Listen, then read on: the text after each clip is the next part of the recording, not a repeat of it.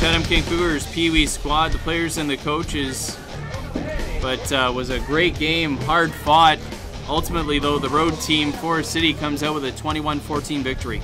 Certainly some positives to build on for the Cougars in this game. They had some nice plays and some nice runs, especially, you know, when between Corin Stewart and Evan Cole, they're going to have a lot to build on for the rest of the season, and as well as Noble Stonefish, think of him, and Kyle Bayshard had a couple of explosive plays too, so they definitely have a lot of talent on offense, and even going the other way, Noble Stonefish, I think, on defense too will be a key factor for this team going forward.